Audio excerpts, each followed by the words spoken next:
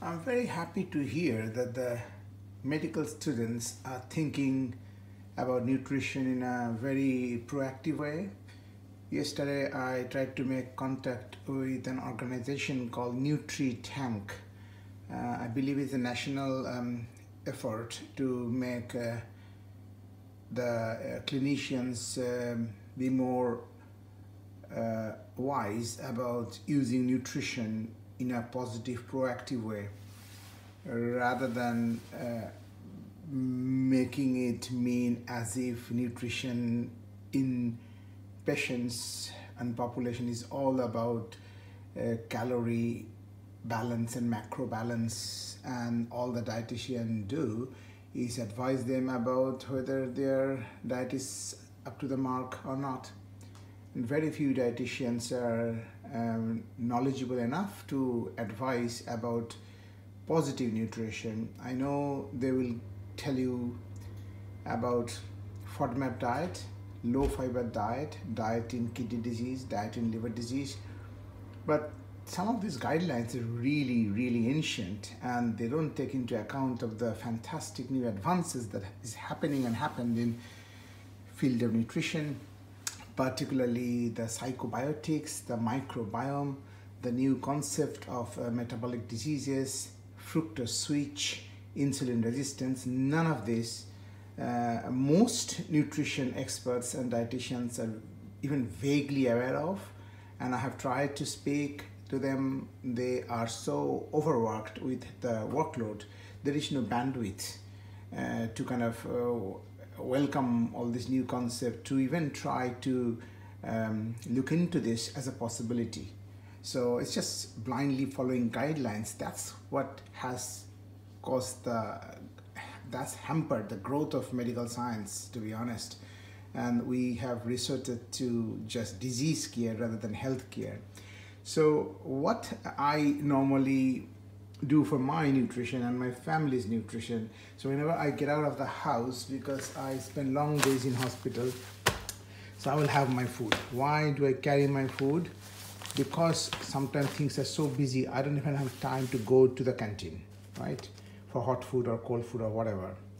And not only that, that's a delayed lunch. You're feeling hungry, you're feeling, hungry, angry, hungry, then you snap at people and stuff. So here I just take 15 minutes, I can top up. And what do I carry in that bag? I carry this and this. So this is my craving, the snacks. The thing is, when you crave to do something like a munch something and crunch something, unless you're carrying it, you're going to end up buying some bad crunchy munchy thing. So today I have chosen peanuts, cashew nuts, and some spiracha. It's a Thai style, do you know what is spiracha? Now, sometimes, it's good to Google. Google is a very good thing. Okay, so find out what is spiracha. That's the spelling. Spiracha. Anyway, my alarm is going off. Hold on a second, let me switch it up. So what is this? This is just a... It's currently 6 a.m. vegetable medley. I cooked with, I believe I couldn't find any avocado oil, so I have used sesame oil. And vegetables on its own is tasteless, so you have to spice it up. I use both Indian and European spices, and no, I haven't put all of this, but look at this: mint, dill, chives, sage, tarragon, marjoram, oregano, and this whole thing is a garlic group. I call garlic pepper, garlic salt, garlic flakes. This is rosemary. I couldn't find it in this brand. And this is piri piri. That's not even European, I think. Although piri piri chicken I first came to know in Nando's, but apparently this might not be European. Let's see. So all I did is I just sprinkled, I think I used tarragon, chives, and marjoram, and garlic flakes, and garlic salt. And it's extremely delicious. Now there's no protein in it in that sense, and today I'm not feeling the urge to put any protein in it, but sometimes I'll put some fish, sometimes egg, sometimes chicken. And drinks, very important, because we are all very dehydrated as a population.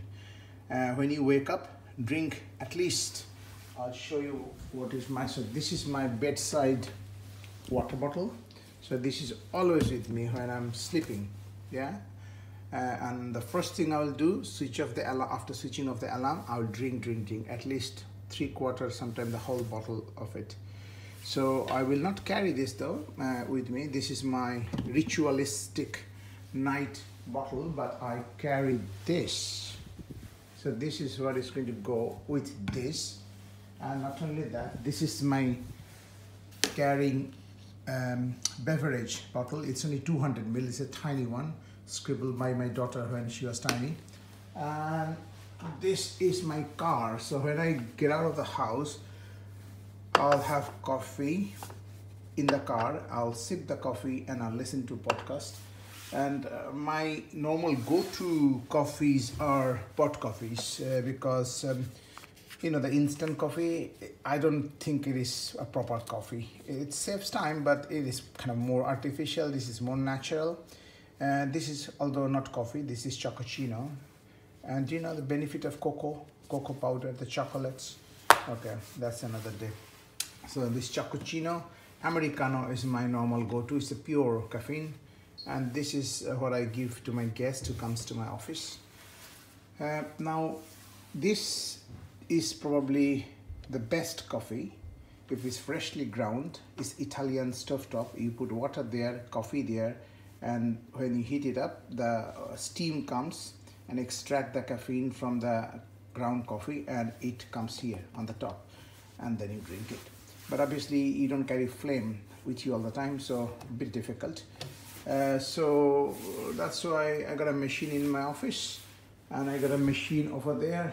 And now this is the real deal, but the problem is currently this is not working, so I'm kind of just resorting to my normal coffee. So drinking tea, organic tea, drinking caffeine. Caffeine is only 2, not after 4 p.m. Whereas this you can carry on even you know, late in the evening. And these are all caffeine free, but this helps your craving. Sometimes you're actually, your stomach is looking for something warm and some water, some hydration, and we mistake it for hunger, which is not. So if you keep on doing this like every 3 hours, every 4 hours, then the chance that you will not feel hungry, you know, when you want to crave something. So that's it, and that's my small Nutritank talk. And I'm going to make contact with Emma, who is apparently the liaison person of Nutritank locally, one of the junior doctors, I guess. But let's see.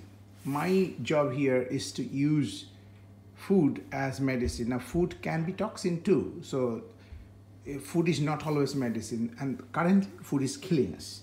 All the processed food, all the unhealthy composition given to us by our parent society, like it's 60% carb, that's rubbish. We shouldn't be doing 60% carb. I think it should be 60% non-starchy vegetable, like hybrid diet. Anyway, but this is pointless unless you know how to cook simple food and unless you know your spices and herbs. Tasteless, really bad taste, unless you know that. And how to use your oil. There are many different types of oils, and you need to be a master using these cooking mediums, including butter and duck oil and all the stuff. There is no restriction, but you need to know when to use what and how much to use. Okay, so that's it. I'm going to head off to hospital soon.